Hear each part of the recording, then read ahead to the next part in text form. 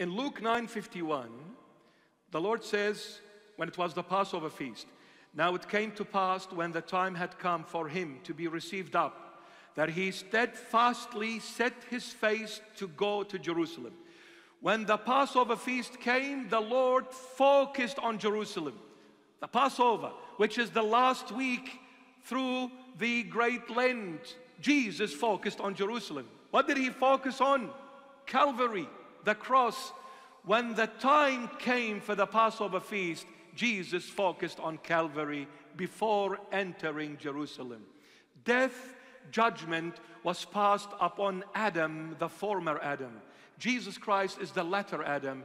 He came to take that judgment and death upon himself to set Adam and his children, descendants, free. Jesus came for one thing, to embrace the cross and be nailed on it on Calvary. He died to kill death, and he rose to justify us and make us sit at the right hand of the Father, avoid judgment.